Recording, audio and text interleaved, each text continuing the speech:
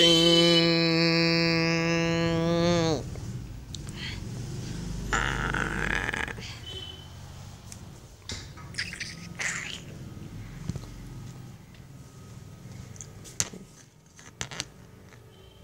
So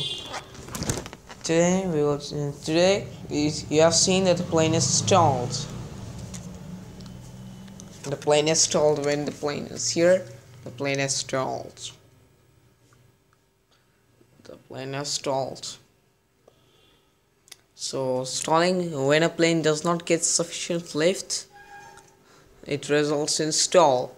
Therefore the plane stalled. And how to recover from a stall?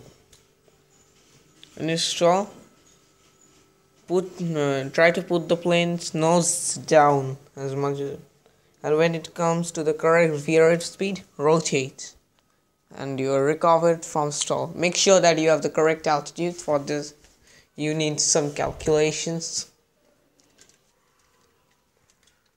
Bye bye. We will demonstrate our stall if I can in the next video.